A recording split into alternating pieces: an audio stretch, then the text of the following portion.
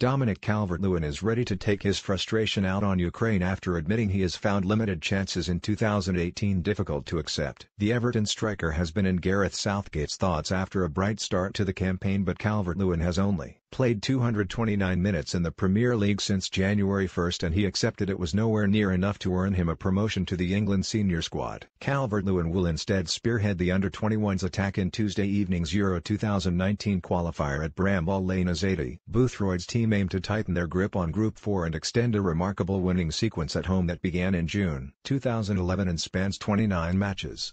It will be an emotional evening for Calvert-Lewin, whose career began at Sheffield United before he moved to Everton for £1.5 million in August 2016, and he is determined to make the most of the opportunity to start. "It would be nice to score in that game in front of my home city fans and family," said Calvert-Lewin.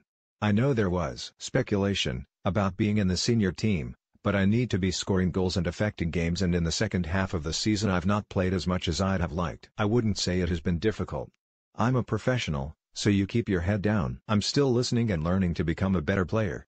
I've done all I can do and to come on and try to affect games. It's my dream to play for the seniors, but this time it wasn't to be."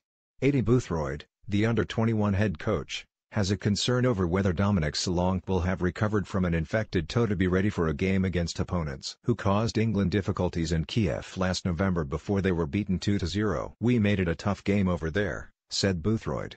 "We've got to make sure we play a lot better. We're looking at Italy 2019, and hopefully if, and when, we get there, we can play in a way that entertains and wins."